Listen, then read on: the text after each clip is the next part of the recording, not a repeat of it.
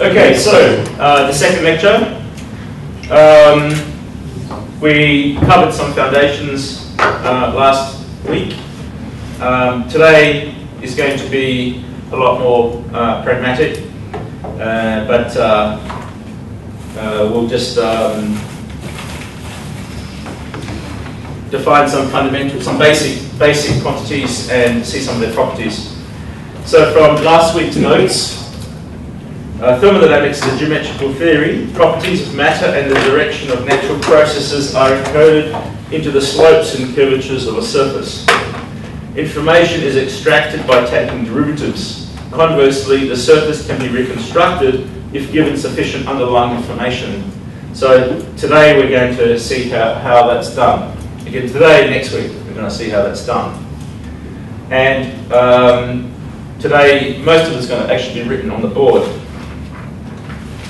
So today, the outline for today is, first of all, we'll start with a fundamental relation and show how to get the equations of state. Basically, the way we do it is that we assign labels. We work start with the energy representation. In other words, we take the internal energy to be the fundamental relation. We assign labels to the first derivatives and show that these have all the properties we expect of temperature and pressure and so on. Then we do the same thing for the entropy representation, where the fundamental relation is the entropy function. Now, since the derivatives themselves are functions of SV and n or uv and n, they must correspond to the equation of state, and we define them to be so. As we will see more and more examples, we see that this is correct.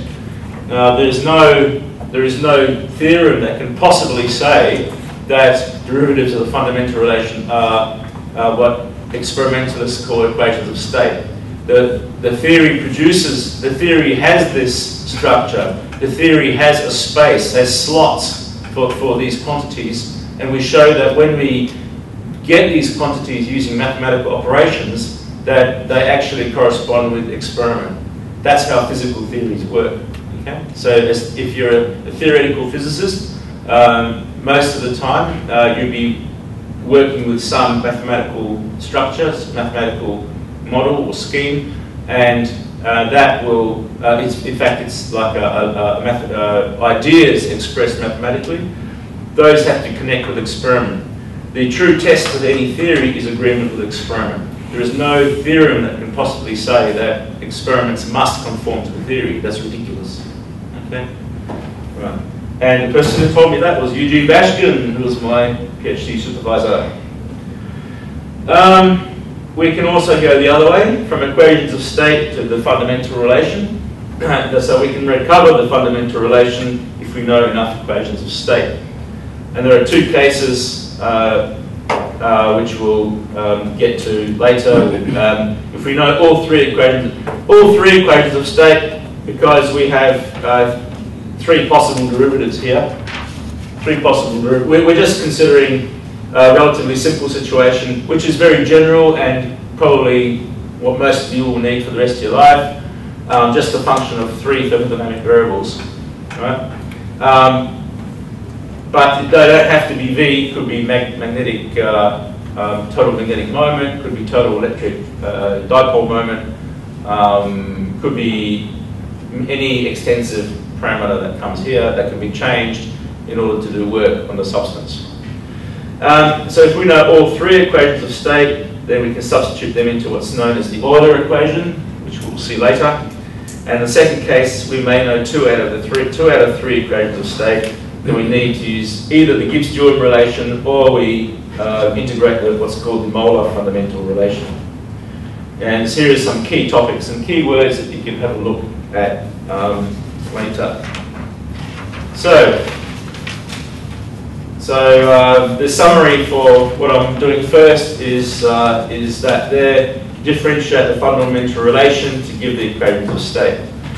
And in the energy representation, these are the intensive variables in the energy representation, and these are the intensive variables in the entropy representation. The entropic intensive parameters, and these are the energy intensive parameters. Okay, so now I'm going to start writing. So this is SP2, 2017, lecture 2.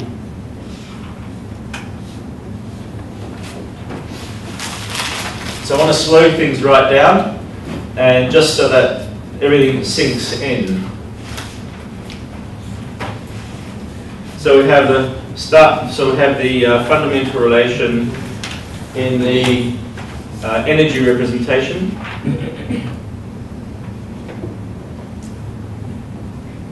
So it's the internal energy, and this is, remember, we're always talking about an isolated system.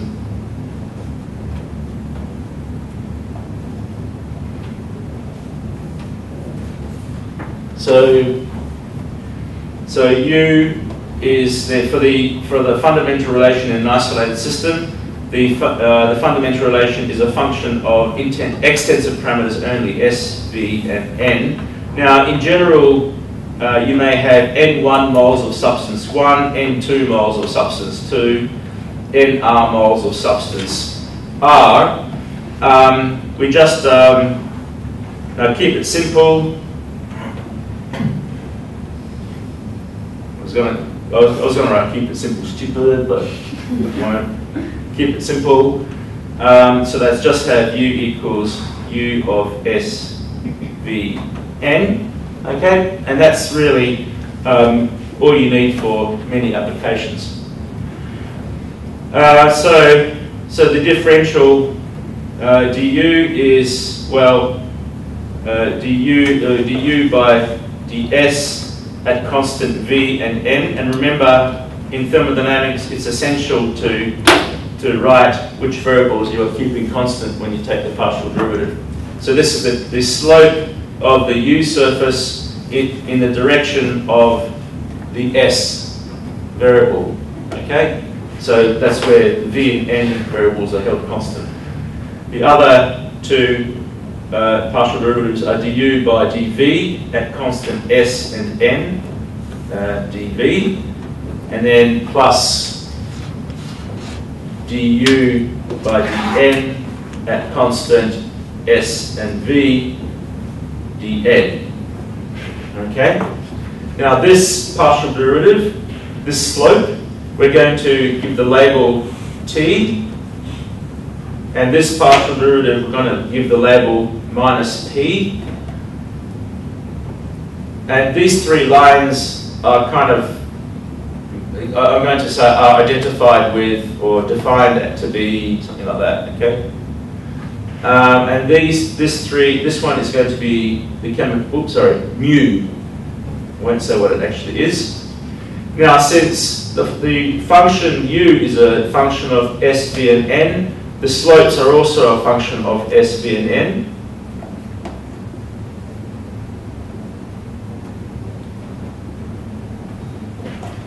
And this one will give the name temperature. This one will give the name pressure. In fact, it's the negative pressure, negative of the pressure. And this one we give the name the chemical potential.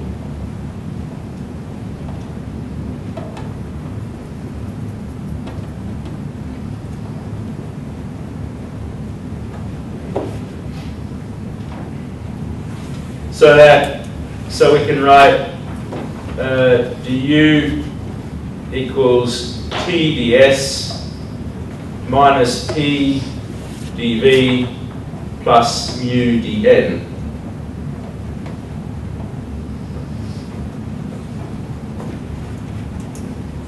Now we compare this to the first law of thermodynamics.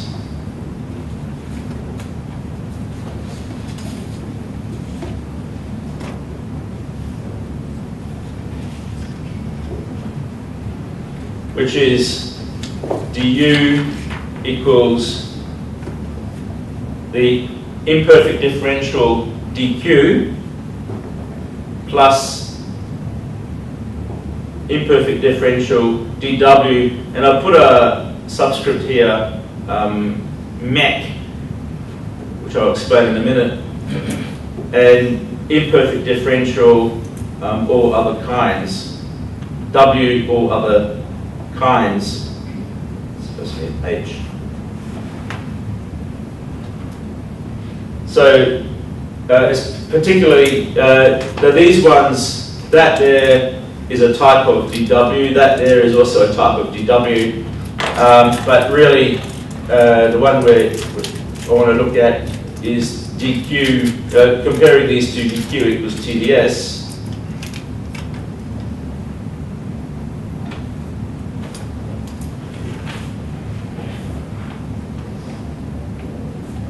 And you'll notice that the dq is an imperfect differential, whereas on the right hand side we have a perfect differential ds and a function t, which is a well-defined function.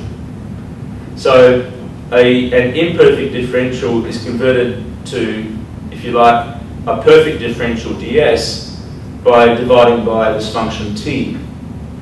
In the theory, which I'll mention next week, the temperature, or T, is an integrating factor for dq, and just like the integrating factors that you saw in MP1 for separable equations, integrating factor makes a PDE or ODE separable, and then it converts the function that you're looking for into a function that depends only on the endpoints, which is just like a potential energy, or just like a potential in classical mechanics, a conservative system, if you like. Okay, so that's the mathematics ends up being exactly the same. Anyway, so this is the dq is the heat absorbed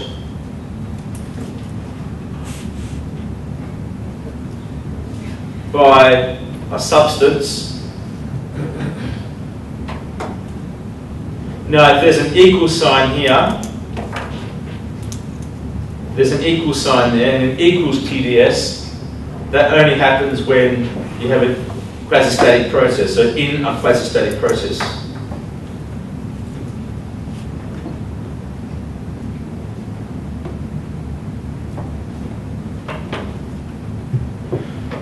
This dW mechanical, this is the mechanical work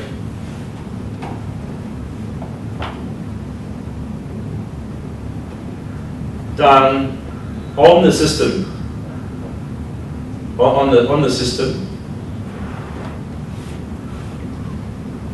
due to a change in volume, and just due to does it have to be a change in volume? I don't think so. I think that I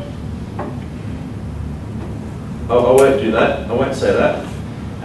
In this case, if you have minus PdV, then obviously it's due to a change in volume. But I could have a magnetized substance where the magnets are all pointing in one direction, and they're pointing in one direction, for example, because I've applied an external magnetic field. And if I turn the external magnetic field around, that actually does work on the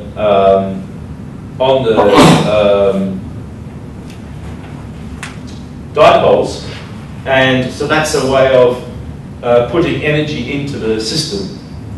You can do work on the system by changing the external magnetic field. Would that be categorized as mechanical work?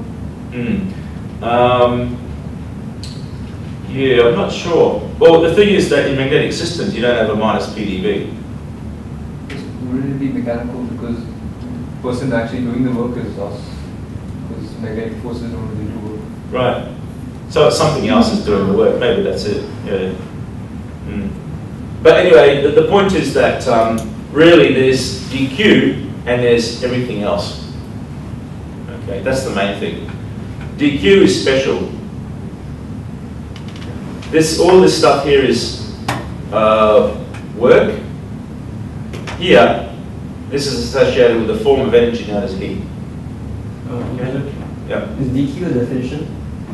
Sorry? Is DQ a definition? As in, is that the definition of DQ? No, we did it last week. Defined the heat. As the difference between internal and external? Yeah. In an adiabatic process. Yeah. Measuring using adiabatic processes. Yeah. Okay. Right, so now we have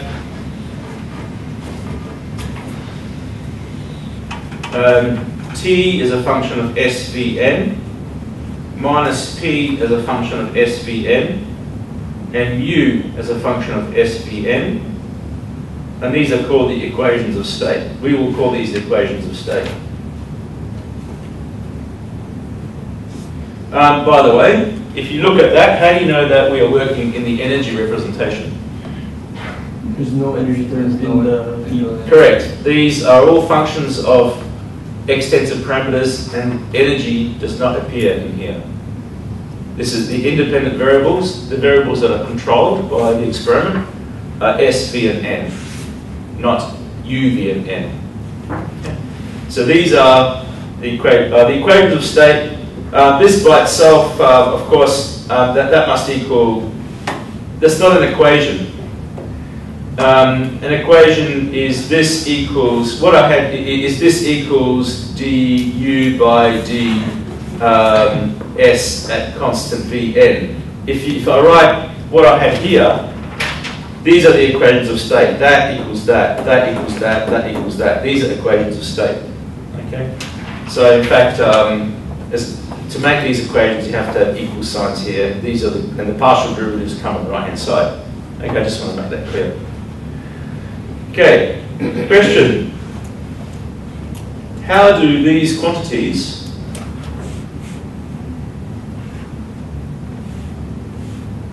scale with the size of the system?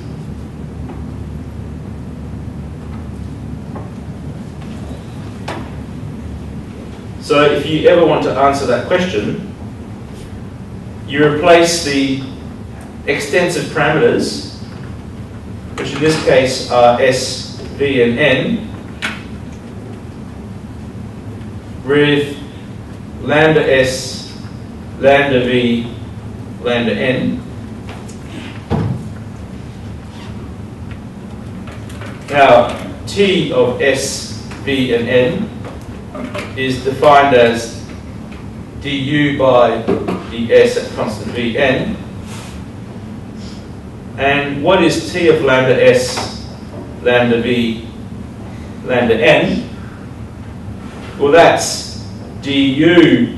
Now, U is a function of lambda S, lambda V, lambda N by d lambda S, where, you know, and just for shorthand, I'm not going to put in these brackets and say constant lambda V, constant lambda N. Right? I mean, to be ultra pedantic, you would have to put those there, but let's not worry about it. Now, so the denominator, that lambda is just a real number, so that comes out of the differential, leaving ds. And what's the internal energy as a function of lambda S, lambda V, lambda N? It's lambda V. It's lambda U. So that means that must be lambda du of S, V, N, because the internal energy is an extensor quantity. It scales with the size of the system. So lambdas cancel, so that's du by ds, which equals T of S V N. Therefore, T does not scale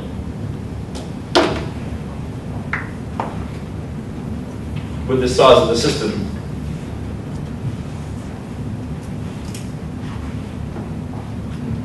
Yep.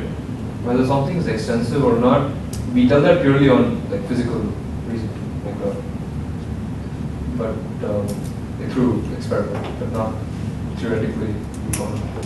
It is. I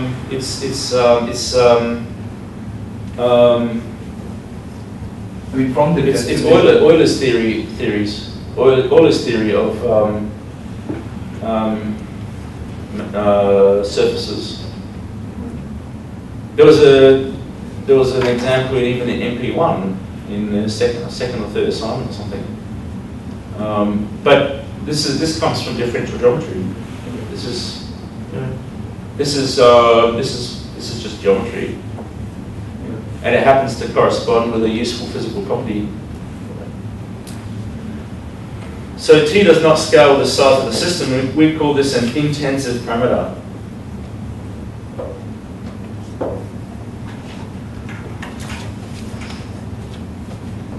At various times, you will see slight variations of this word. This could be it's called interior parameter or something. Interior, internal. Internal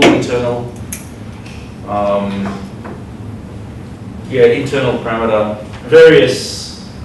Various modifications of this, but they all mean the same thing.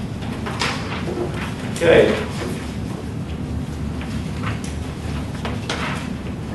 So obviously,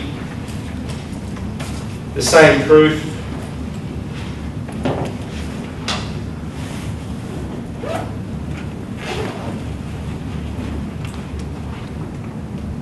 can be given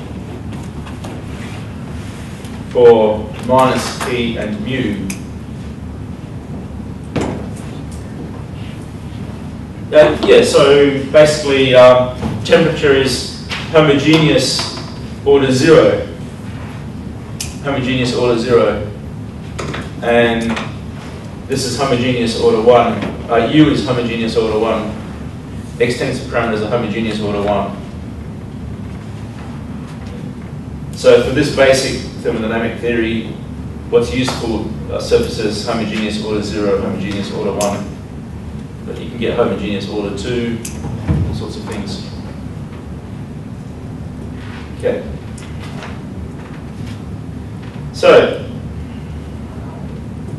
now let's have an isolated system in equilibrium.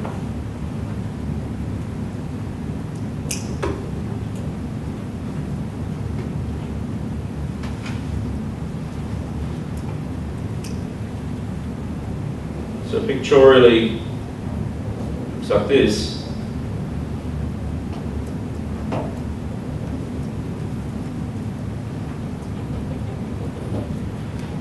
And so this is meant to be a rigid. This is meant to be a rigid.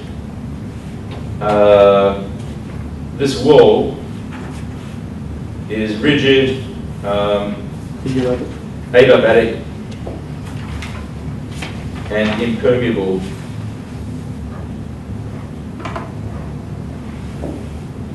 So you can't do work on it from outside. In fact, I could actually allow this wall to expand outward into nothing. That's allowable in the theory, okay?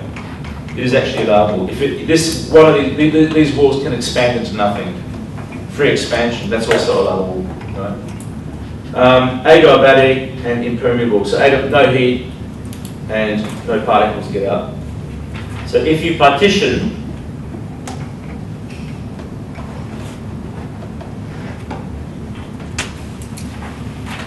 the system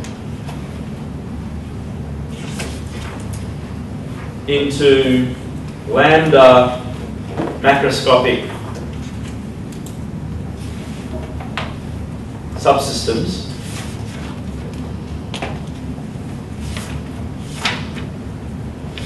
then by definition of equilibrium,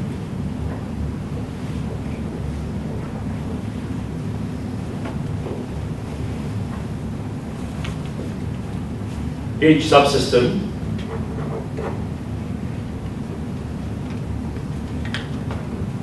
has T equals T of S V N. So this idea of equilibrium is really fundamental in this theory. Right? So in this whole year, nearly all the time we'll be talking about equilibrium thermodynamics and equilibrium statistical mechanics. For just a short period, in like lecture 9 or something, we'll be talking about non-equilibrium, the path to equilibrium.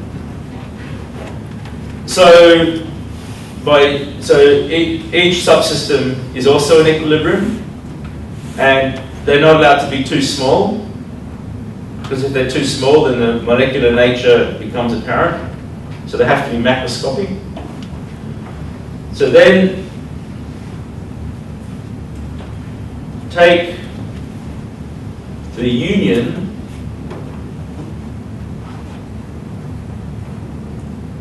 of all these subsystems.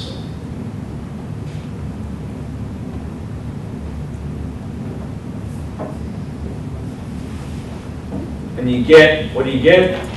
You get whatever the entropy was in one subsystem, you get lambda of S. Whatever the volume is in one subsystem, you get lambda V.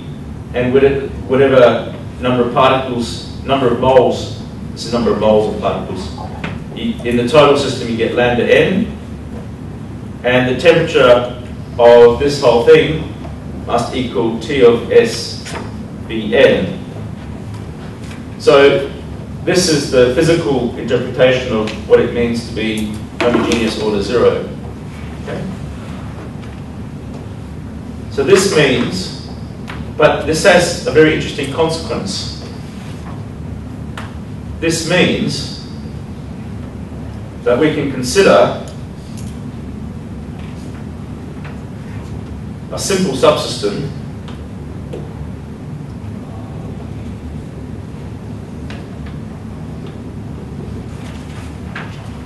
and it contains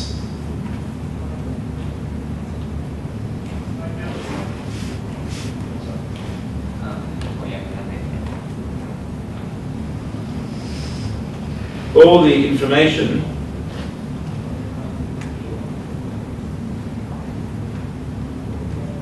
for the whole system.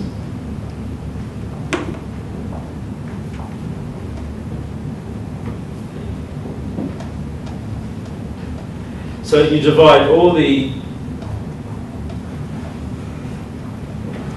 extensive variables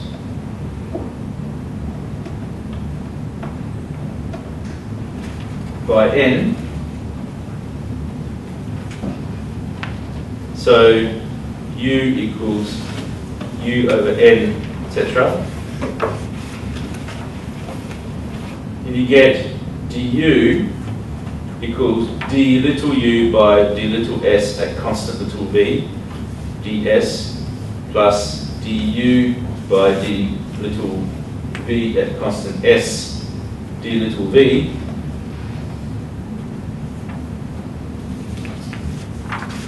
but d little u by d little s at constant v equals d little u by d little s at constant big V and constant big N. So I've just replaced that with that. But then that also equals du by d, if n is now constant, then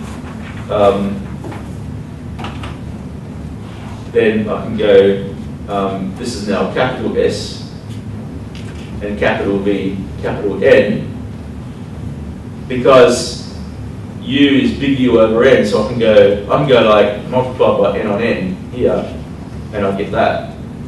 Bring those inside the differentials, or inside the differentials like that, and you get d big U by d big S, so that's T. Similarly,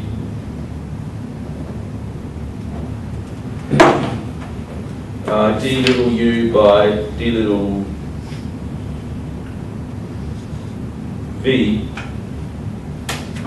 at constant s equals minus p, but by the same reasoning. So in other words, this partial derivative is just t, and this partial derivative is minus p. So what we have is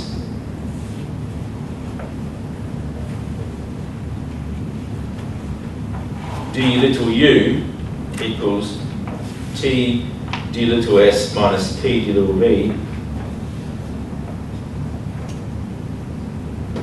And this is the molar form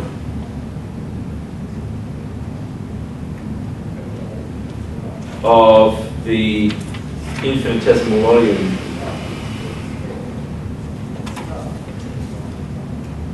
infinitesimal variation of big U. Yeah? Can you explain again the votes and This one? Yes, So,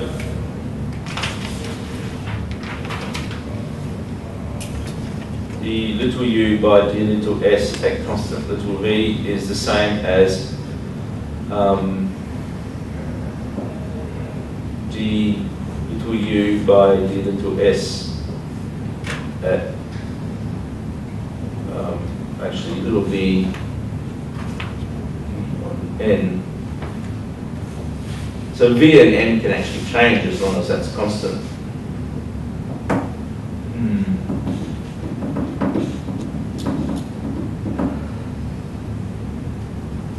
Oh, actually, but this is certainly true. This is slightly more general because little v can be constant.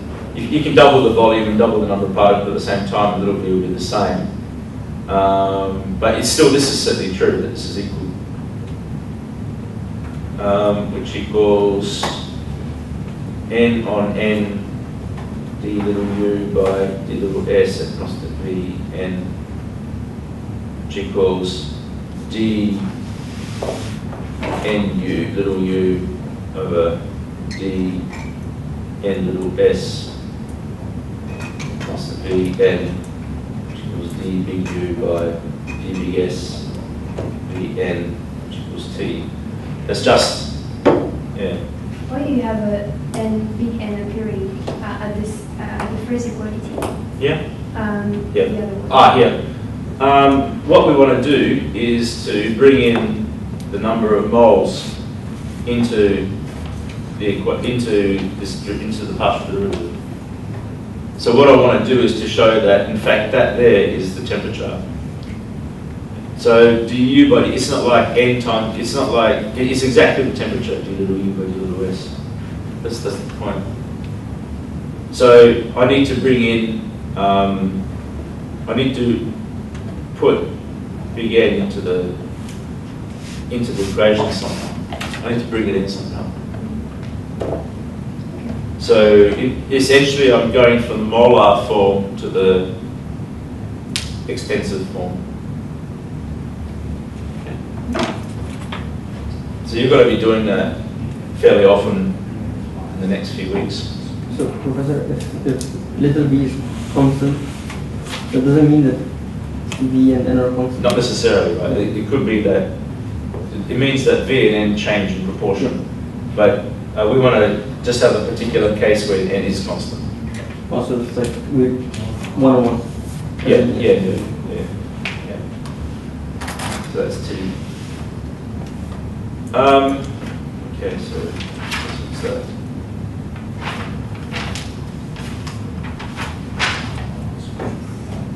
Okay. So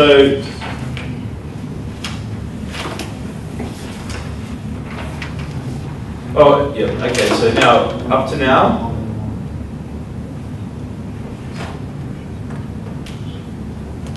we started we have been working in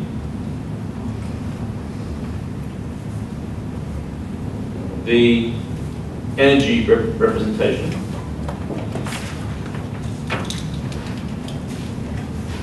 Now, start with the entropy, now as a function of u, v, and n. So, and just the same sort of argument. We have 1 on T U V N is defined as ds by du at constant v and n.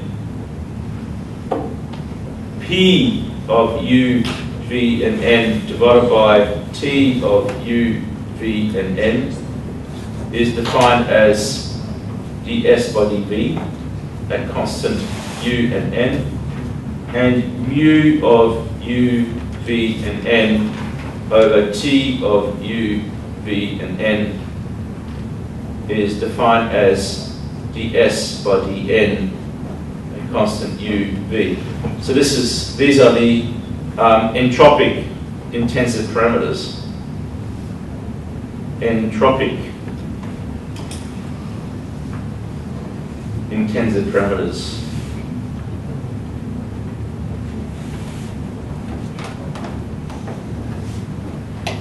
The way to get them is, well, you can have a Callen. Jacobian. Yeah, that's one way. We used last lecture we worked with some relations, starting from the implicit theory. There are lots of different ways, but yeah.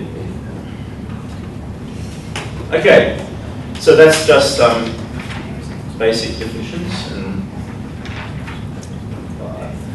so thermal equilibrium.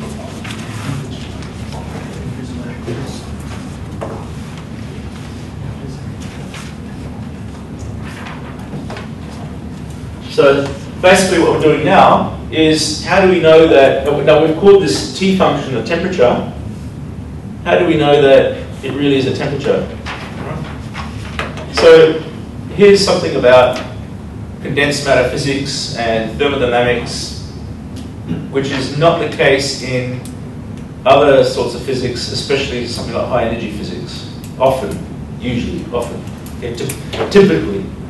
In condensed matter physics, you come up with a mathematical object that appears to be the temperature because it conforms to certain mathematical steps, or logical steps. But then you have to actually prove that this thing that is ostensibly the temperature really does behave like the temperature. And you prove it using higher principles. Okay? It's a typical step in condensed matter physics. So in condensed matter physics, appearances and reductionist thinking as well just doesn't happen. It's a lot more holistic, because you have to think of general principles all the time. So that's quite a big difference in thinking between condensed matter physics and high energy physics. Of course, some high energy physicists immediately probably come up with some counter-example, but this is just my impression. Anyway, isolated system with two subsystems.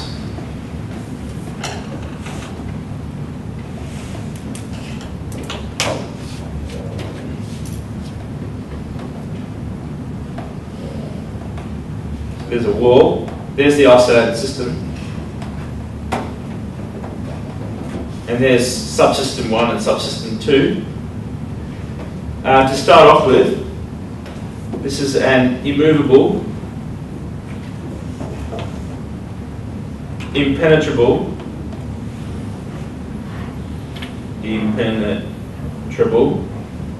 partition, which will conduct heat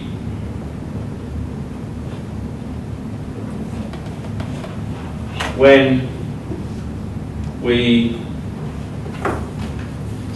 say so. Flick a switch or something. So, and these are subsystems in equilibrium. Individually.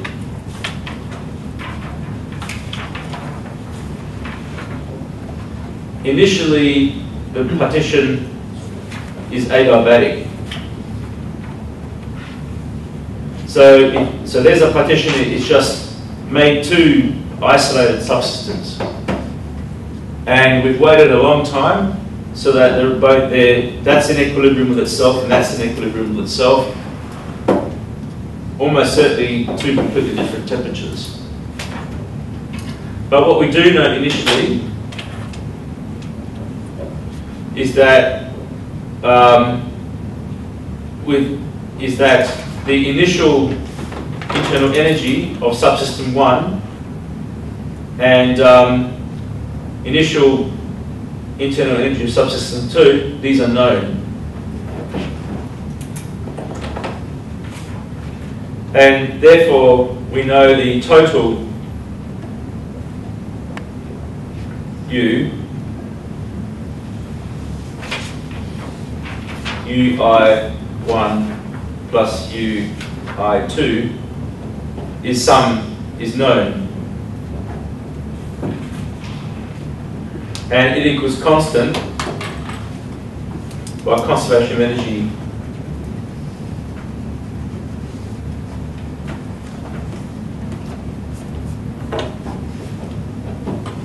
Now, allow the partition to conduct heat.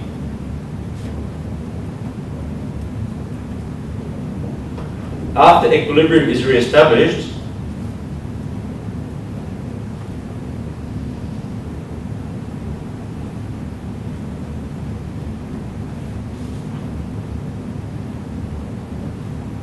in the combined system, composite system,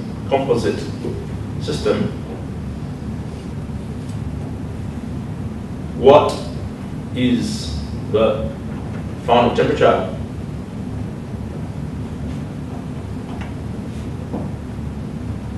Well, the thing is that all we have is one equation, but what we need is a final temperature. The total energy U. We know the total energy U at the end. It's just whatever it is, some number. But we need a temperature, which is a derivative, and we don't have enough information. We need one more equation from somewhere. So what do you reckon the equation is going to come from? Conservation of entropy. There's no such thing as conservation of entropy. Entropy maximum principle. We must use the entropy maximum principle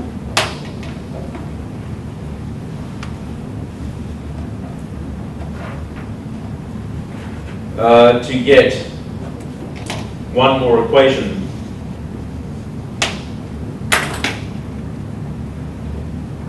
And so the entropy maximum principle is ds equals 0. Obviously, d2s is less than 0, but we don't need this until we study phase transitions. What do you mean by d2s? So say second derivative. So it's concave down. Yeah. Wait. It's maximum. It's maximum, so they're going to be. Yeah. It's got to be like that. Hey, is that right? Yeah. Yeah. I keep getting this the wrong way around. Yeah, it's right. Is that right? Yeah, it's got to be like that. It's a maximum. Yeah. Right. Okay. Now 6. By additivity,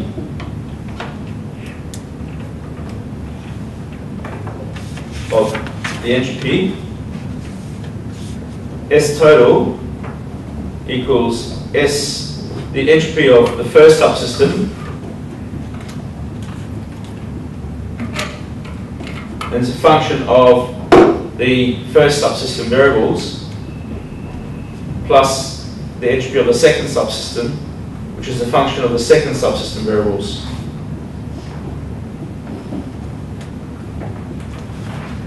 So in fact, S is a function of 6 variables. Now the volumes are the same, the numbers of moles are the same, so these two variables are constant. U1 and U2 is what changes, so it's really actually a function of two variables, but 4 are constant.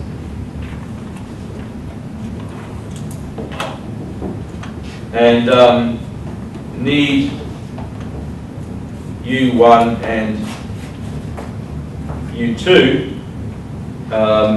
So you need two, we have two unknowns and one equation, except we're going to use the entropy maximum principle to give us a second equation. Okay?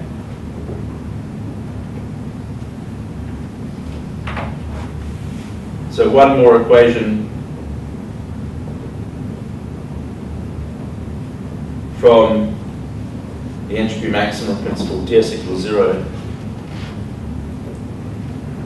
So ds total equals ds1 plus ds2, because s total equals s1 plus s2. And since the only variables that are changing are the internal energy of the subsystems, ds1 by du1 plus ds2 by du2 and that's a constant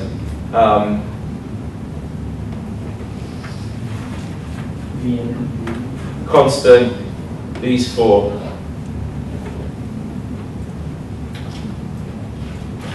Those four variables are constant, so I'm not going to bother writing it out. Okay, you're going to get a whole row of variables here, and I don't want to write that out because it'd be too messy. So that's at constant that. But ds1 by du1 is 1 on t1. And ds2 by du2 is 1 on t2.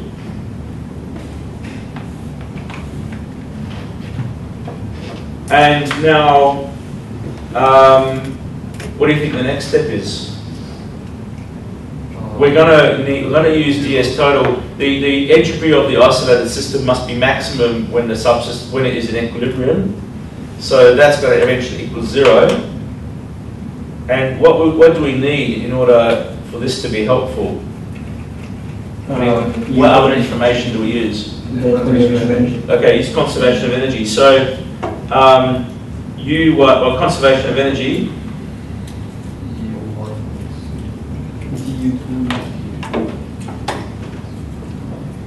We know that U1 plus U2 equals constant, and but that implies that du1 equals minus du2. And now you substitute that into here. So that implies ds total is 1 on t1 minus 1 on t2 du1 equals 0 at the final equilibrium.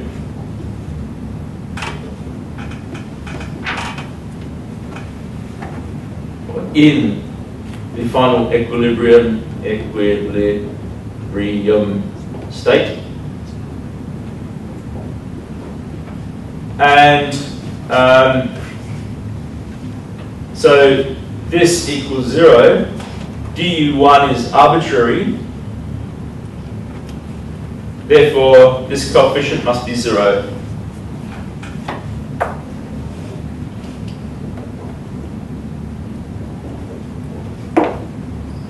And of course, that means that the temperatures of the subsystems must be equal. Yep. What do you mean that du1 is arbitrary? It can have any size, it's not 0. So that can be 0 if either that's 0 or that's 0, but du1 is not necessarily 0. In fact, it can be 0, if 1 on T1 and 1 on T2, if T1 are all, is equal to T2 from the start. But usually, not usually, but it's not necessarily 0, and therefore T1 must equal T2. But it's not arbitrary. It is defined by something, by a system dynamic. This does not necessarily mean the limit as delta tends to 0 of U2 minus U1. I guess you could say that you can choose to transfer whatever amount of energy you want from one system to another. Exactly. Yeah. Good. That's a really good way of saying it. So what we really mean by using the language of this total D, what we really mean is, you know, if you see Goldstein uses the proper notation for this sort of thing. It's this delta. This is like a fixed amount of energy. And this doesn't even have to be that small. It depends on, as I kind of said last week, this doesn't have to be very small. It depends on what small means for the system. It depends on how small the energy transfer has to be in order for first order terms to be the only important ones. Okay. So, you're actually got to see some examples in 3 or 4 weeks. Do some calculations. So in thermodynamics, what this means depends on the system. It could mean, there's an experiment that you can do. In fact, they do it at University of Western Australia in second year. Adiabatic expansion of the gas. They have a big bottle at the top, and they have a gas in there. And then there's a plug there. They take it off. They take the plug off. They take the plug off for 20 seconds or something, and they put it back on. And you may think that that is not that's not an isolated system. Is not an adiabatic change, and so on and so on. But for that particular system, it is. So it depends on relaxation times. How quickly information is transmitted in the system and that sort of thing.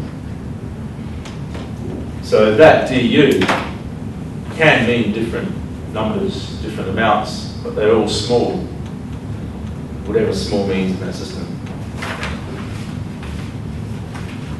So what we've just discovered is that this t function that we've defined by the partial derivative of a function of 3 variables, or any number of variables,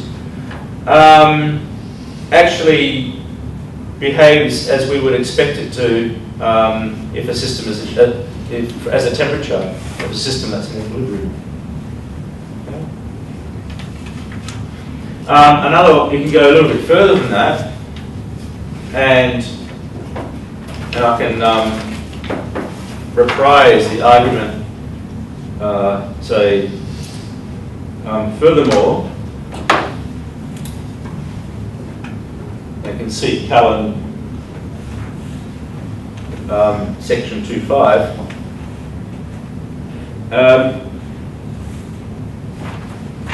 Suppose we have 2 subsystems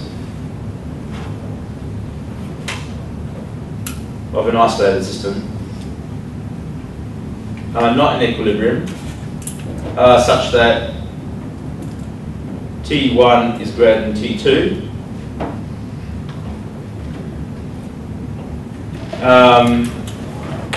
So we have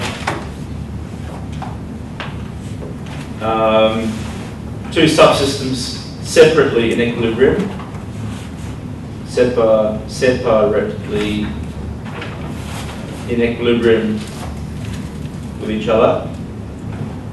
No, with internally, but obviously not with each other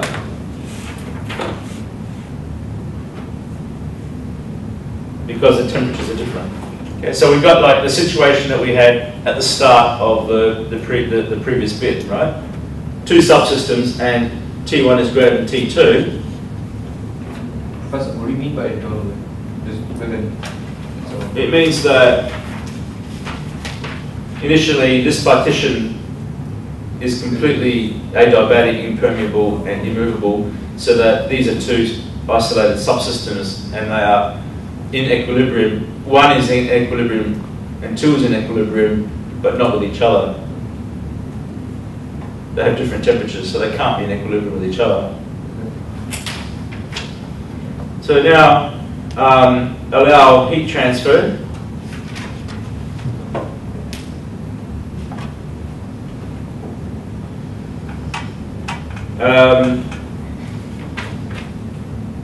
Heat flows. Heat flows across the wall, the internal wall. Flows across the wall.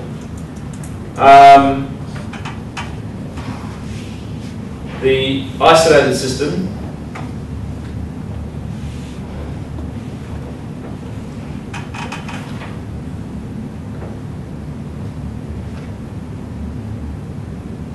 moves towards equilibrium, towards an equilibrium state.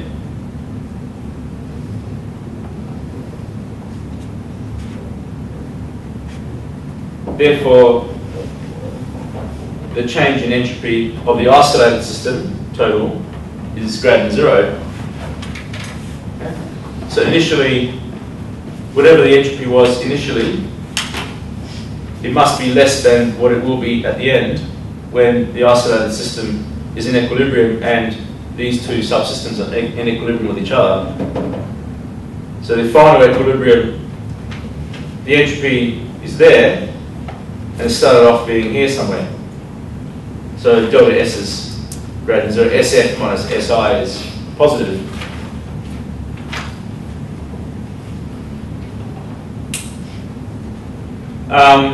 Now, ds equals 1 on T1 minus 1 on T2 du1. Now, if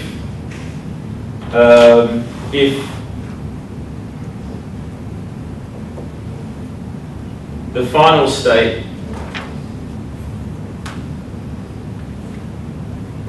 is not too far from the initial state,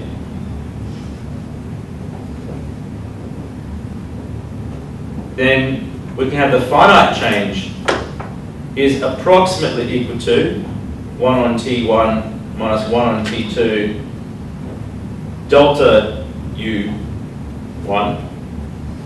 So notice here we have very small changes or small changes, and here we have finite changes. Is equal to finite. Even though this is a finite change, this is a small finite change, this is a bigger finite change.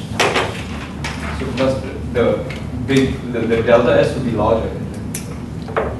Yes, yeah. That's why, see, you can't have an equal sign here. It's got to be approximately. But you're not too far away, so it's not like way off. And these are the initial values, by the way. These partial derivatives were evaluated at the initial time, well, at the initial states. Remember? That's where these are initial values of temperature. But by assumption T1 is greater than T2, so that there is smaller than that. 1 over T1 is smaller than 1 on T2, so that this number here is less than 0, but the change in entropy has got to be greater than 0. Therefore, the change in internal energy of the first subsystem must be less than 0. That's negative, so that's got to be negative in order to make the product positive. Okay. I.e., heat flowed. What's the past tense of flow? Flowed, isn't it? Yeah, flowed. Flew. Heat flowed. I've been in Japan for too long. Heat flowed from the system with high T to the one with low temperature. Okay? So T is defined as these two things, other than the definition, which is the partial derivative of U. It's the characteristics of what we call a temperature is determined by the fact that T of a system in equilibrium is almost homogeneous, and that it's also a measure of energy, as in if one system has more T than the other, then that heat flows from this system to this system. Yeah. So that's So what we mean by what do you mean by temperature? What have we been told temperature is from like year 8 in some high school or whatever? average kinetic energy. But you're not allowed to talk about kinetic energy in thermodynamics because we don't care about, we don't look at the microscopic constituents. It's just a state. So we're looking at the property of the state. So if the state is in equilibrium, then the temperature is the same in every every partition of it, as long as it's macroscopic. And secondly, heat flows from systems of high temperature to systems of low temperature. And so this mathematical object that we've discovered, or so we discovered, conforms to those intuitive physical ideas. And so it looks like we're onto something. But will it be unique? As in, that's a very good question. In fact, it is, but the experimental temperature is not unique. So you can read the section on temperature units, 2.6 in Callen. And there's an excellent section on this question. Obviously, Fahrenheit, you can have temperature in Fahrenheit or Celsius, for example, and Kelvin, so it's not unique. There's experimental temperature, and there's the absolute temperature. So what we're talking about is the absolute temperature. There's an excellent chapter or section in Zemansky and Dittman on this. As I said before, Zemansky and Dittman is really great for connecting thermodynamics with experiment. And so if you're interested in finding out more, read that. But that's an important question, and indeed, the absolute temperature is unique. Yeah. Professor? Yeah. You said what T1 is greater than T2? Yeah. Is that just by assumption?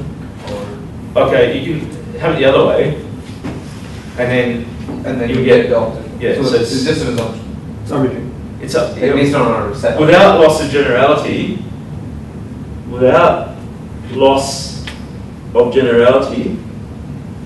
If it's this way, it's that. Yeah, but I mean, it's just. if you have it the other way, obviously. Then we. Yeah, but that's trivial. Yeah. Okay. So, good. Oh, and obviously the same. Similarly, for mechanical equilibrium, similarly, if both heat and volume can be exchanged,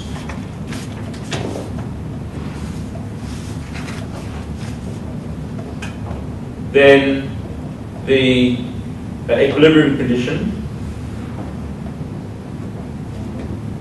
is T1 equals T2 and P1 equals P2, and that's an exercise. You need to be able to do this. It's done in Callen, right? And finally, especially if you're into chemistry, this is very important, but it's also important in phase transitions. If volume, heat, and particles can be exchanged,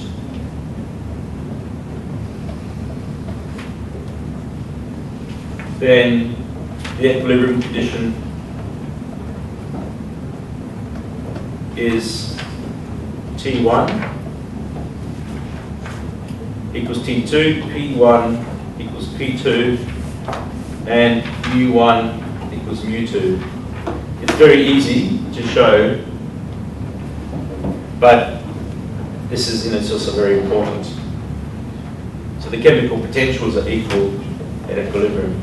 That means that any subsystem of your isolated system, if any particles move, if you just arbitrarily put a dotted box anywhere, then the number of particles moving into that box must equal the number of particles moving out.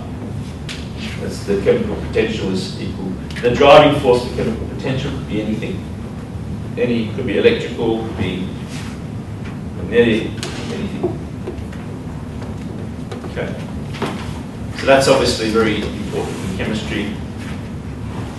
But you'll see examples with metals and electrons and metals next semester. Okay.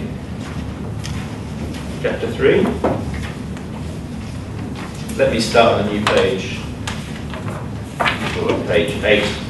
I remember what I called it. Chapter 3. Now, the energy is an extensive parameter.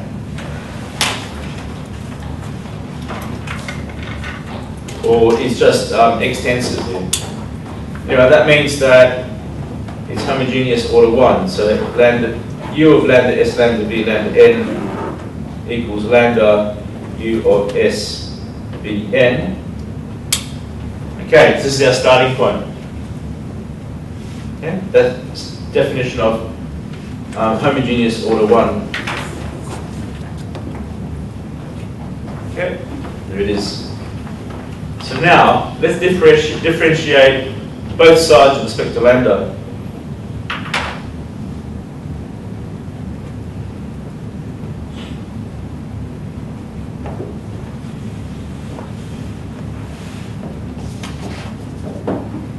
So d by d lambda on the left-hand side is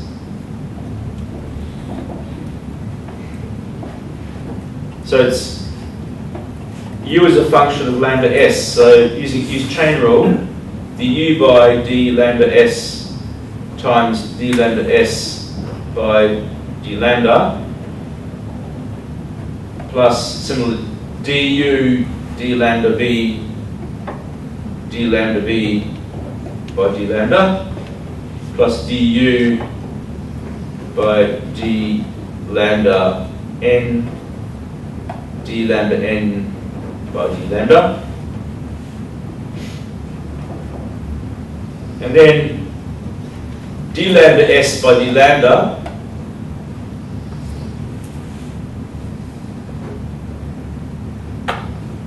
is just s, because you're differentiating with respect to lambda, okay? And s is basically a constant in this differentiation. So that's du by d lambda s times s plus du by d lambda v times v plus du by d lambda n times n. And this equals d by d lambda on the right hand side. And that you get immediately just different. This is not a function of lambda at all. So that's just a linear function of lambda. So that's just u of s v n. So this is true for all lambda not equal to 0. So I should say lambda is not equal to 0 because you're not going to scale a system by 0. It's not physical. You can't just make it go away by conservation of, choose any of your favorite conservation rules. So true for all lambda not equal to 0, but in particular,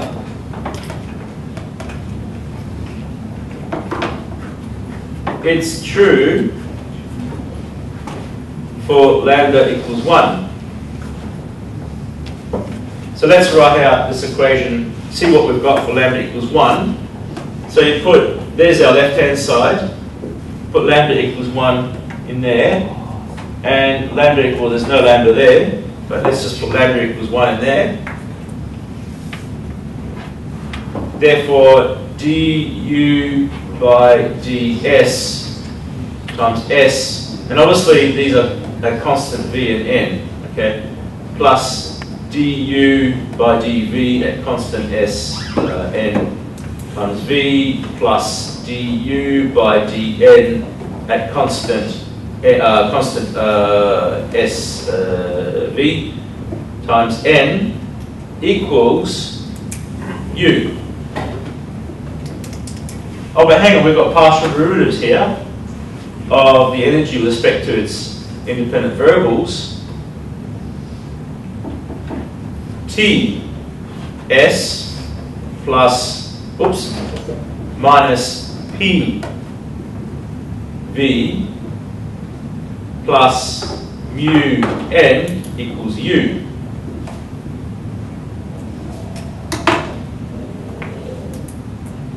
This is called the Euler equation.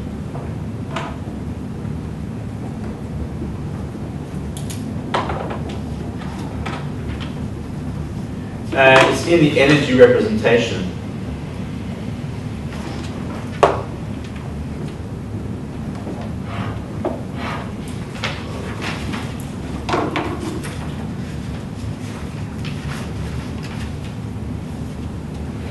Okay.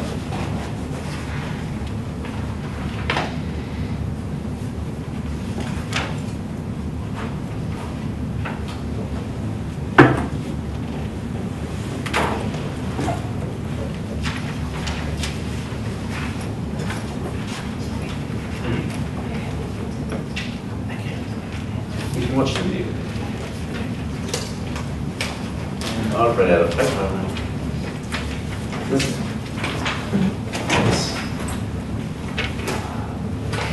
Alright. The Euler equation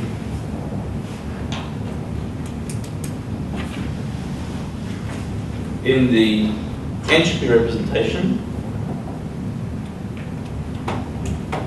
It's very easy to get. Is S is 1 on T U plus P on T V minus mu on T N. So that reminds me, I think I might have, I should have put a minus sign in the entropic intensive parameter. Just going to check that I wrote back here. So make sure that the entropic intensive parameter is minus mu t. Yeah, it's definitely minus mu t.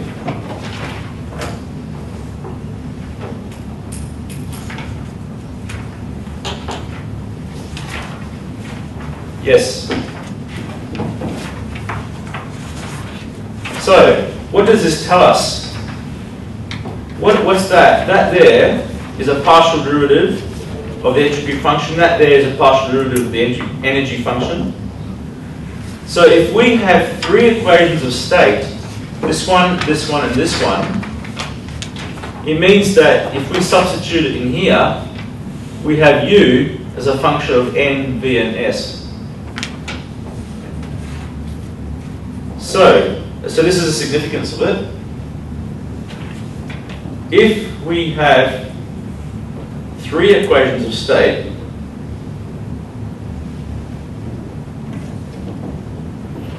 they could come from an experiment, they could come from some theory. If you just have three equations of state, you substitute them into the Euler equation to get, and you have to express them as functions of S, V, and N, or functions of U, V, and N. That's the other thing.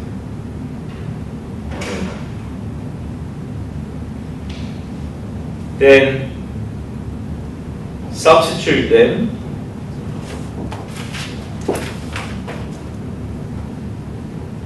these into the Euler equation. And I'll put in brackets here, after expressing them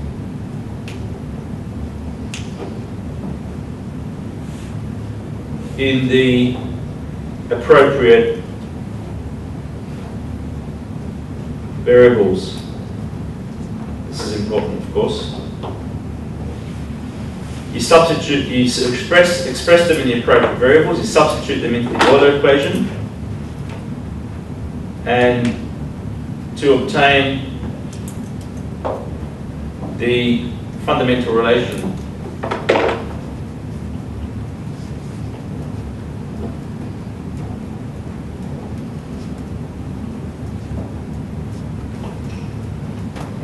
So you see, what I mean by an equation of state is that you have t equals some function of s, v, and n.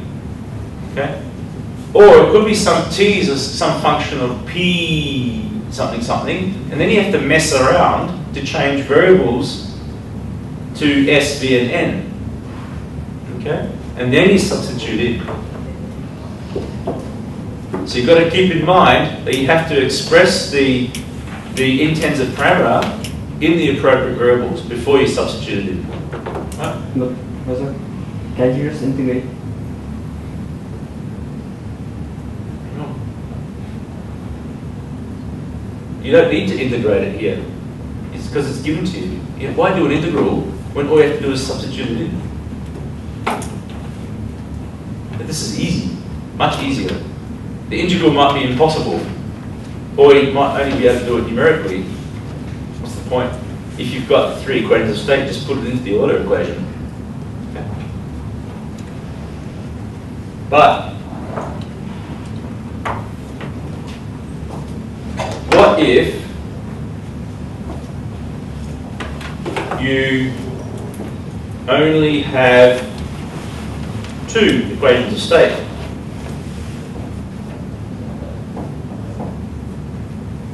And then now there are two ways to proceed.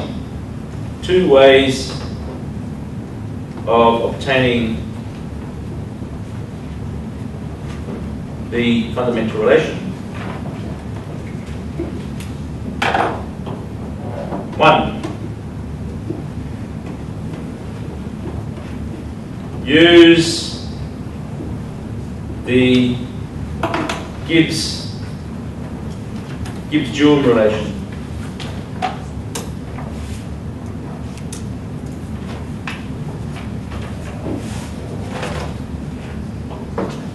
You may well ask, what is the Gibbs-Duhem relation? Well, here we go.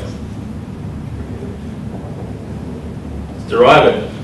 In the energy representation,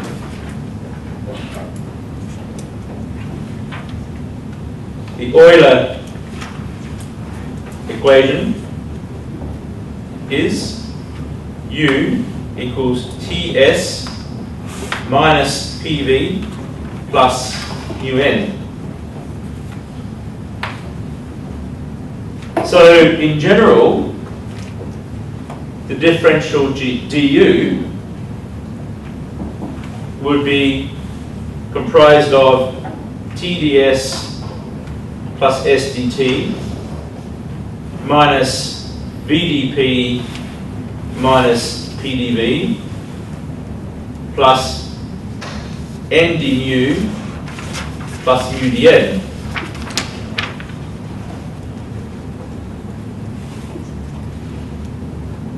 Now let me just rewrite that, just group terms together. So let me group TdS there, minus PDV, so that's that one there, and that one there, and that one there, plus UdN. And then here below, I'll write everything that's left. SDT minus VdP, that's a VdP, plus NdMu. Now what? Huh? Assume something's false. No assumptions. This is completely general. This is Euler's theory of functions of several variables. You can Google it and have a look. What do you reckon? Can anyone recognise anything? No. Isn't it our Sorry? definition of T? Yes. Isn't this our definition of T, the first line? Very good. That there is du. Du equals TdS minus P dV plus mu dn. Okay? That there, so that du cancels. You get 0. Therefore, okay, you put in one more line. Okay, let's put in one more line. Du equals du plus SDT minus VdP plus N du. Therefore, 0 equals SDT minus VdP plus N du. How is that du? From the start definition. This is the first and second law of thermodynamics. Remember the how we define these? Oh, okay. Oh, okay, correct. Du equals TdS minus PdV plus mu dn. There it is, and there you have the this is called the Gibbs-Duhem relation.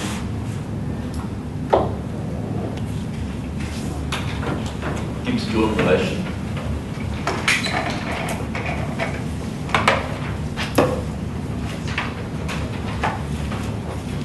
What this is telling us is that out of 3 equations of state,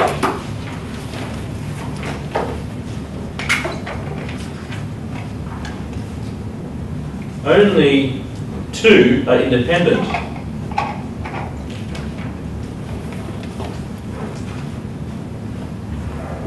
You see, here you have this is a differential function of Tp mu. It means that, say for example, SDT equals VdP minus Nd mu. So that means that T is a function of P and mu. Well, this says that, you see, only 2 of these, only 2 of T, P, mu can be independent. Because all that equals 0. If you go along a surface, then the temperature is the slope of the energy surface. The pressure is basically, minus the pressure is the slope of the energy surface in another direction. The mu is the slope of the energy surface in another direction. Those slopes, out of those 3 slopes, only 2 are independent.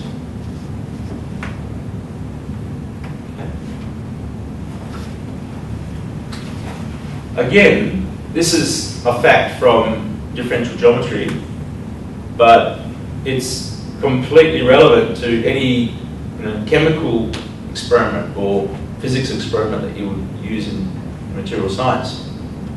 Yeah. If you have 3 equations of state, only 2 are independent. If you have only 3, if you have 3 thermodynamic variables.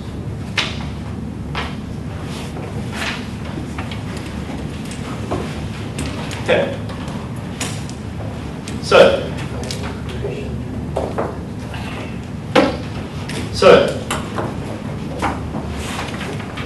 So if you know 2 of them,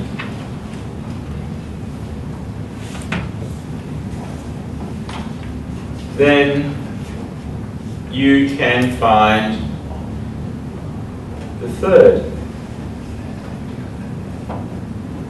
And guess what? When you have 3 equations of state, what do? Substitute into the Euler equation.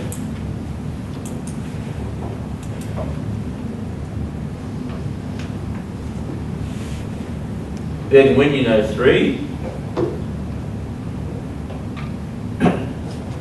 equations of state, you substitute into Euler equation to get the fundamental relation.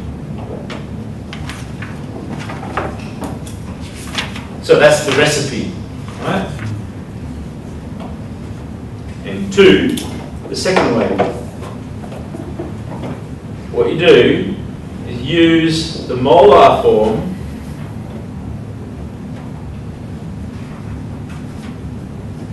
of the fundamental relation that you want.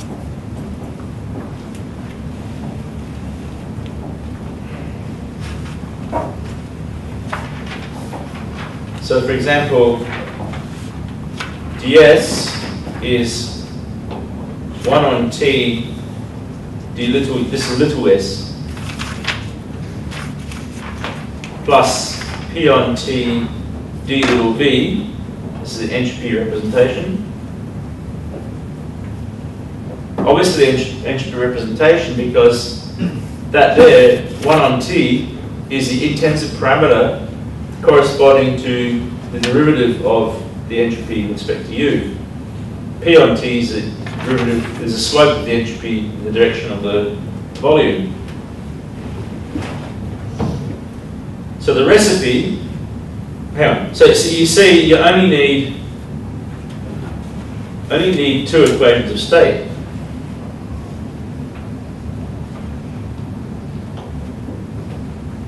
There and there. Okay. So the convenient one to leave out, convenient variable to leave out is the number of moles. So in other words, imagine you just have a fixed number of moles of substance, say even 1 mole, something standard. And then you integrate ds to get the molar s. And then you have to replace the number of moles, because you need it to find the chemical potential. So you integrate ds to get little s of u, little v, little u, little v, which is defined as big S of, at this stage, little u, little v over n. It's not defined as is it equal to. That's what you actually have, because at the moment you don't have the number of moles in the argument here. You imagine if you're actually working this out, the number of moles doesn't appear here. So once you integrate it, you've still got something missing. Number of moles missing here. Then you must rewrite this in terms of U, capital V, capital N. So in other words, especially that there needs to go into the argument of the entropy function. And the other example, of course, is just, well, it's not an example, it's just the other thing that can happen is du equals t d little s minus p d little v in the energy representation. Basically the same recipe, but you see, you just got 1 equation of state there, 1 equation of state there. You substitute whatever t is in terms of s and v, whatever minus p is in terms of s and v, and you integrate that. So, Professor? Yep. All of these properties are emerged from the fact that U is an extensive quantity. Well, it's all important, but that is one of the important properties. As in, we wouldn't have the Gibbs-Duhem relations if we didn't have that, because the lambda then you wouldn't be able to do the lambda. If h bar was just slightly different, then we wouldn't exist, and you wouldn't be thinking about it. It's the anthropic principle. Well, here we are thinking about it. So this is how things are. Example 221. So this is just the example in Callen. I'll just work through it.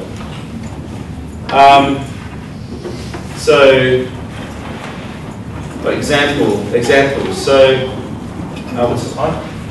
Too fast. Not very long to go, I think.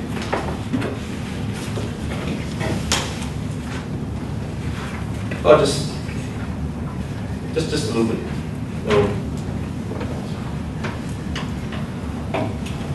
U of S Vn equals K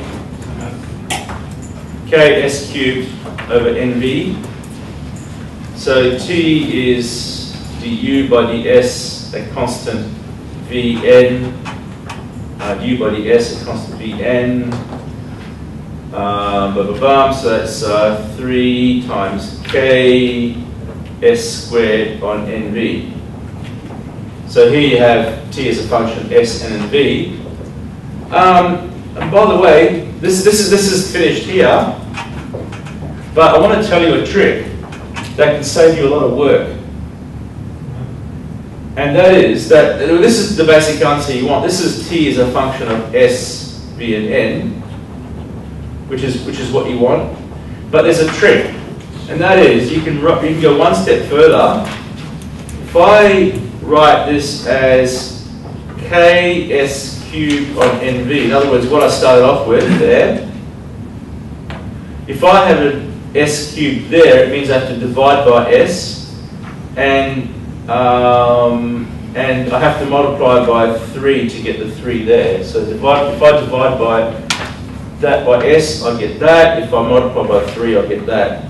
And that is the U that we started, and it's 3U over S.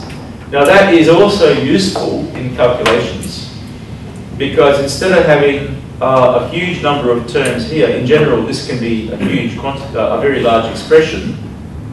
This can be a large expression, but you reuse the initial definition of U to rewrite the expression in a short way. This is the answer that we want for the equation of state, but for calculations, this step here can be useful. Okay. Minus P, and you can find minus P and U. That's very straightforward. Okay. Okay. Now, example 231. We're given the molar internal energy is some constant times little s to the 512. That's little s, little v to the half. Okay. And you ask find the fundamental relation.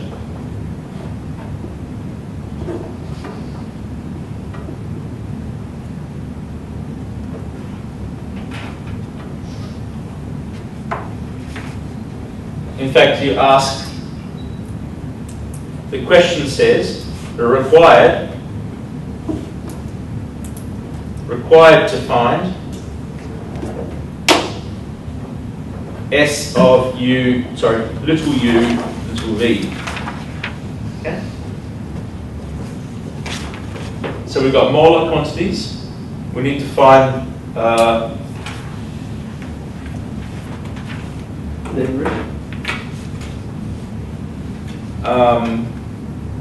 I just want to check the actual wording of the example.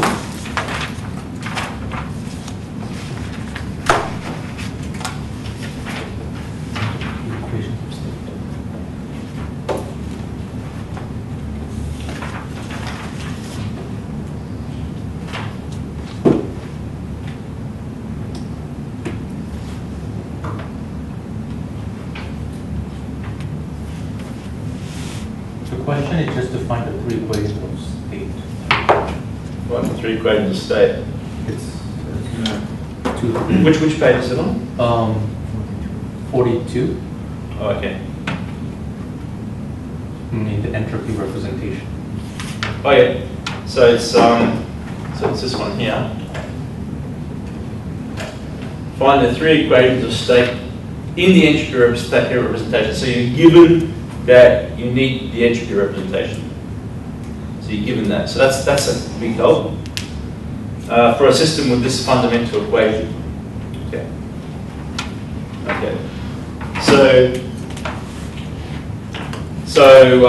And the entropy representation. So you need to find the molar entropy. So you have to isolate the molar entropy in this equation. So so that implies that S to the 5 on 2 is some other constant times U V to the half. Now these constants, don't worry about writing them out explicitly. You might get some bunch of experimental quantities here. Just replace them with a K hat or whatever. Okay, don't worry about writing them out.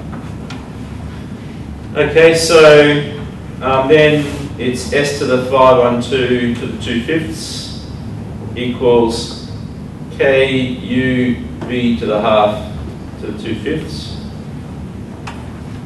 Okay, I'm saying K equals 1 on K hat here, obviously. So S equals K to the 2/5, U to the 2/5, V to the 1/5. So now we've got the molar entropy.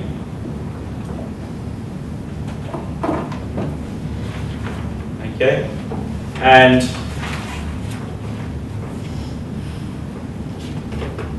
the equations of state.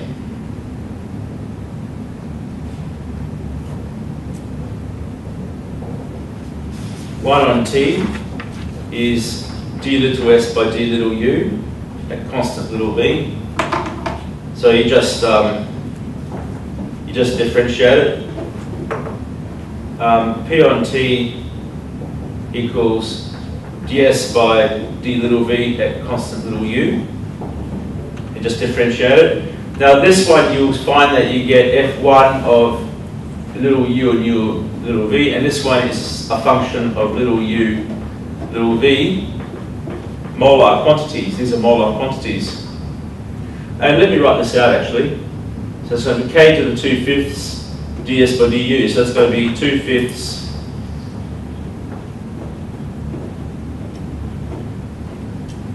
1 on u to the 3/5. And actually I should put the let me group it together. Two constants, v to the 1/5 in this one, 2/5 1 on u to the 3/5. So what I'm also showing you is a good way of setting them out. So here I've put the powers like that. I haven't left it like that. I've actually written out each power because I know I'm going to differentiate with respect to each variable eventually. So that's that, and this one is ds by dv, so k to the 2/5, u to the 2/5, 1/5, 1 on v to the 4/5. So they're the two equations of state, but the question asks you for 3 equations of state.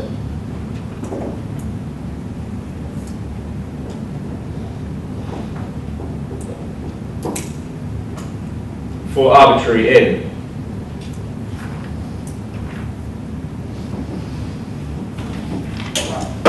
Okay? So now you have to replace n. Okay, first of all, what's the target, or what do you have to do? You must eventually calculate mu on t, which is now this is capital S. Minus mu on t. Well, minus mu on t. U, V. So what you have to do, you must convert. So you need to convert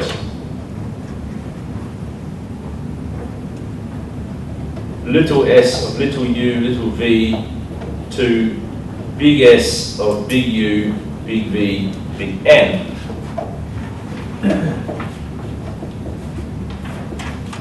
So little s equals k to the 2/5, u to the 2/5, v to the 1/5, and little s is big S over n, little u equals big U over big N, little v equals big V over big N. You substitute them in, so you got big S over N equals k to the 2/5, big U to the 2/5 over N to the 2/5, big V to the 1/5, N to the 1/5, and that implies S of U V N is k to the 2/5, U to the 2/5, V to the 1/5. Now N's going to go to here. So you've got N to the 3/5 there, so you end up having N to the 2/5.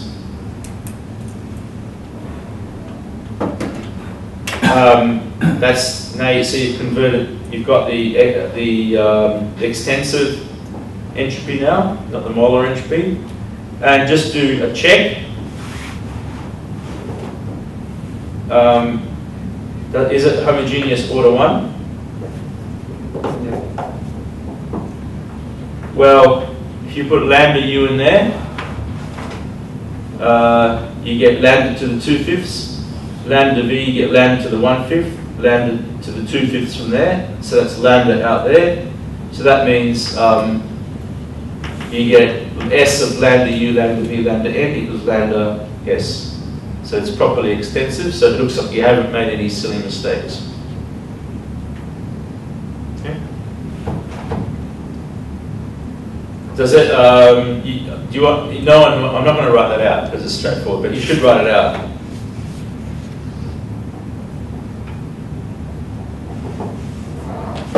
Okay?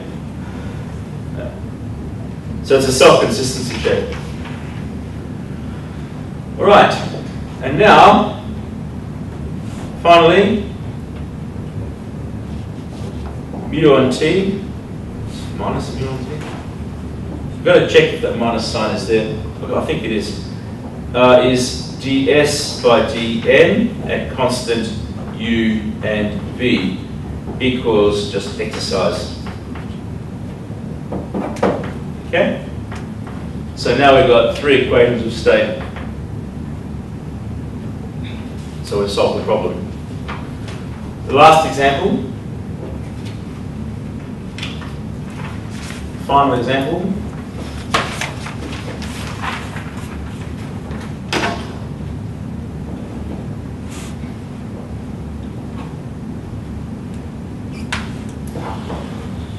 That's the page 64, 65. So we're given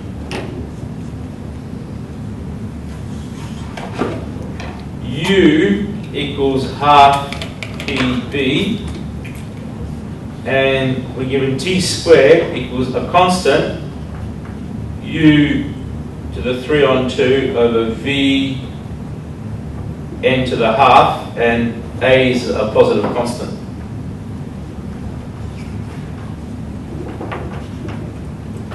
And the question is find the fundamental relation.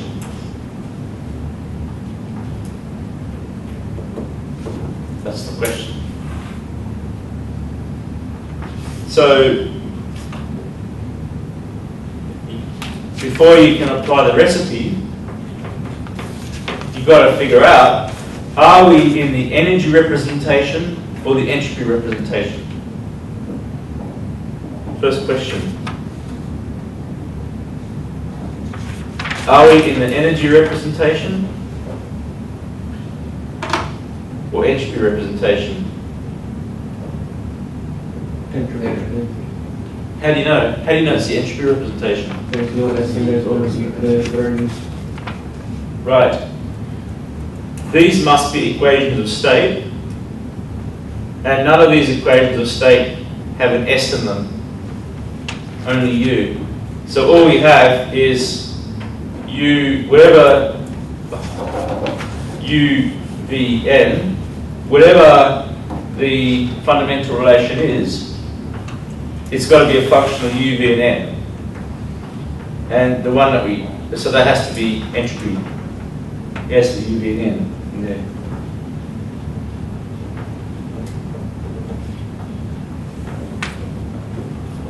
Must be entropy rep because S does not appear in the equations of state. So, what do we need to do next? Right The now. third equation. The third equation. You need to write down the equation of state. So what do you have on the left-hand side of an equation of state? We have the thing, temperature and pressure. Not necessarily temperature and pressure. The extensive parameter. The intensive parameter. The intensive parameter. To proceed, we must write the intensive parameters, write down the intensive parameters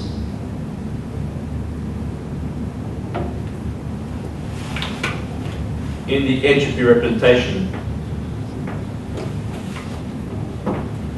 So, for example, we need 1 on t. We're given t squared equals a constant times u to the 3 on 2 v n to the half. So take square roots on both sides. So that's a to the half u to the, this is 2, u to the 3/4 over v to the half n to the 1/4. And so 1 on t, just get 1 on t in any way you can. Right? Any way. So 1 on t is v to the half n to the 1/4 of a to the half u to the 3/4, which is a function of u, v, and n. U, v, n. Good.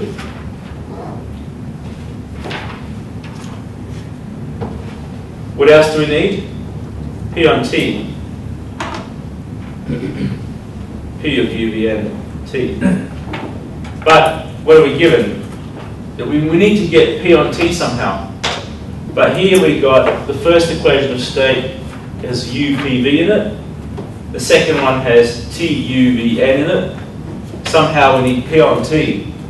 Get it in any way. Right? P on t. P on t is p times 1 on t. So this is where creativity comes in, just any way. So that's from here, that's just 2u on v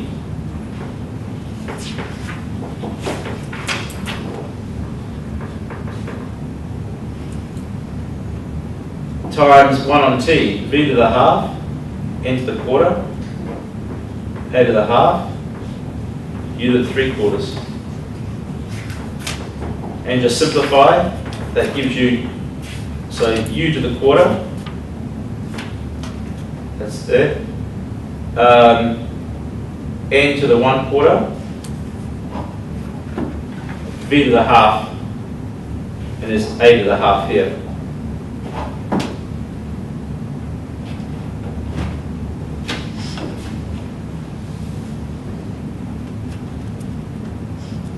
So, now we have 2 equations of state, but 3 variables. U, v, and n. So, we're missing one equation of state. So let's use the molar form of the first law to get the molar entropy S of UV.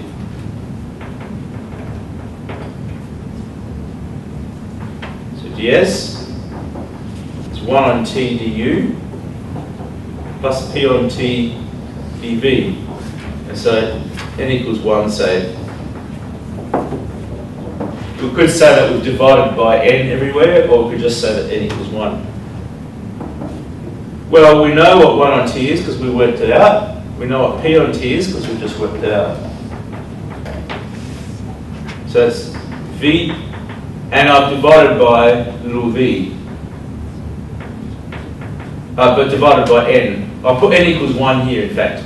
The easiest way here is to put n equals 1 in there, and just put little v's. Oops, n equals 1 in there, and put little and put in small v and small u. So that's v to the half. If you don't believe me that that works, you can divide everything by n and see what happens. V to the half, a to the half, little u to the 3/4 du, plus 2u to the 1/4, a to the half, v to the half, dv. Now at this stage, it's important to make sure that what is here, the variables in here are u and v, they're the same as the variables of the differentials, u and v.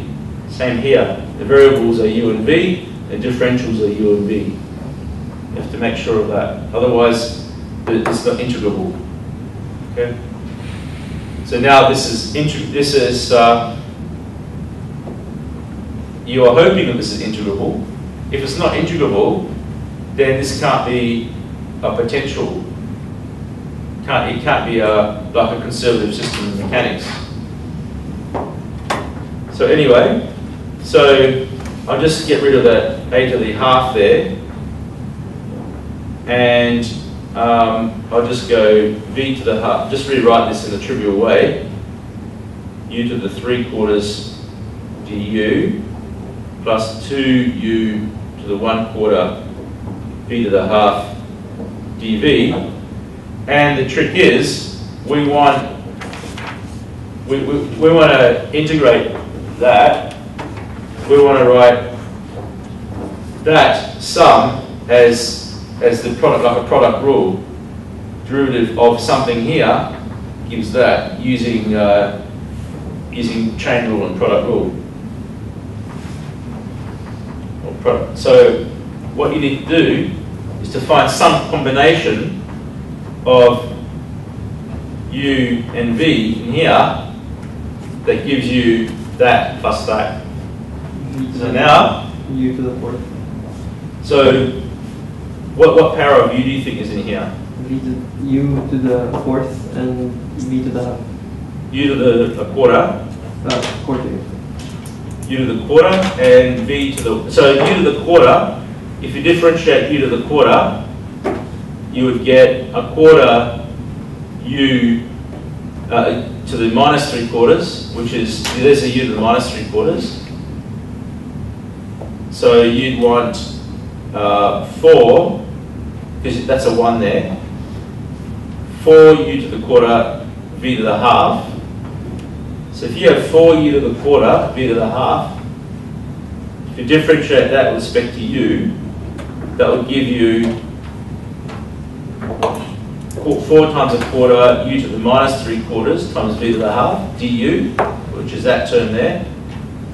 And then add using product rule, plus derivative with respect to v, would just give half v to the minus a half times 4u to the quarter dv, and that's that. So that's the correct antiderivative of that. So, oh, not antiderivative.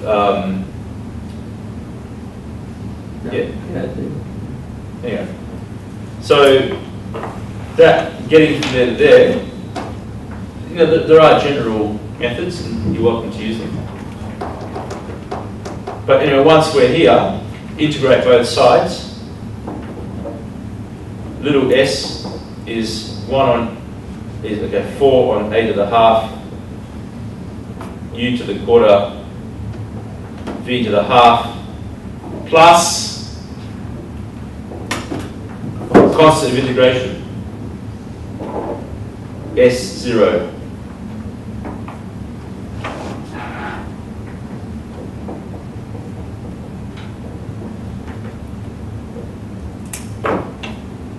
Okay. So now we have little s as a function of little s as a function of little u and little v. Finally, find big S as a function of U, big V, and Vn, which is the fundamental relation, and that's an exercise.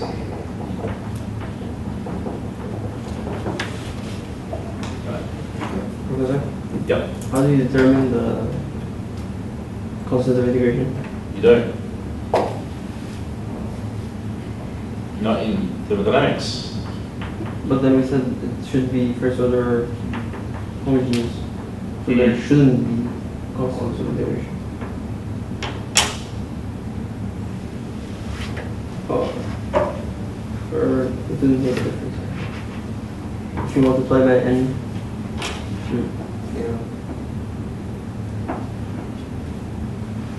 That's going to be, that's S over n equals 4a to the half, n to the big fourth. U on n to the quarter, big V on big N to the half, plus S0. That implies big S equals 4a to the half, n to the quarter, u to the quarter, v to the half, plus ns naught. And that's extensive. So the constant of integration is extensive because that comes from there.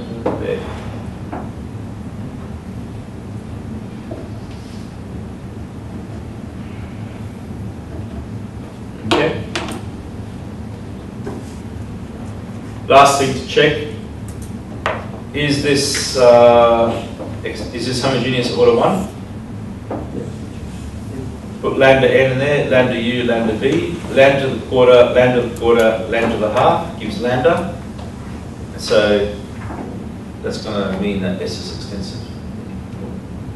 So it looks like there have been no algebraic errors. Yep. So we know that 1 over t is ds by du. So can we integrate with respect to u, for example? And then with the other equation, integrate that and reconcile both equations? So when you integrate du by ds, we integrate ds by du. ds by du, yeah. With respect to u. And then you get an unknown function of v and n. And then integrate the other ones and reconcile.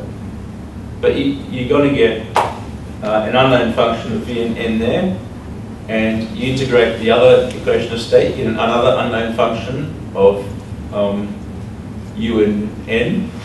And how do you determine those unknown functions? If sometimes they'd be obvious to find. Really intricate. I mean, it may be possible. It may work, but I wouldn't want to mess around with trying to determine those unknown functions, because you're going to need another equation anyway, at least. You need the n equation. Yeah. So you may as well just do this. Yeah. Okay. so there you have the next installment of thermodynamics. Okay, as you see, it's just all geometry. And Euler worked this stuff out. When did he live? Look it up. Look up homogeneous order 1, homogeneous order 0, and where the terms come from. And you'll see that it's Euler's theory of surfaces. Okay? And it just happens that properties of matter and thermodynamic systems have the same mathematical structure, which seems miraculous actually, which is pretty incredible. Okay, so that'll do for today.